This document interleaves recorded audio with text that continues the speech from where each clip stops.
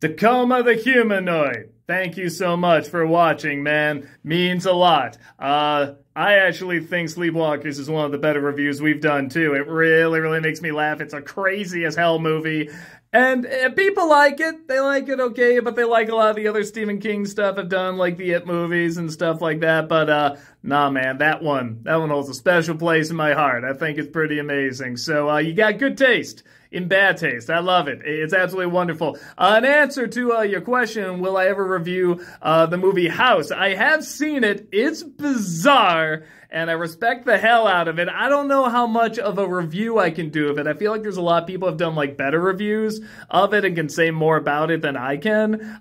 So if you go online on YouTube, you just type in House 1977 reviews, you'll find some good ones. There's some good abstract crazy ones out there that really talk about like some of the meanings and the ambition and stuff like that behind it and why it's so strange. I think they do a better job than I can. I don't think I'd be able to add that much different to it. But thank you for the recommendation. I really want to say thank you so much for the cameo, because the money doesn't go to me. It goes to charity. It goes to Wounded Warrior Family Support. So thank you so very, very much for that. And all the best to you, man. Thank you for watching, and maybe I'll see you someday in the future. Take care.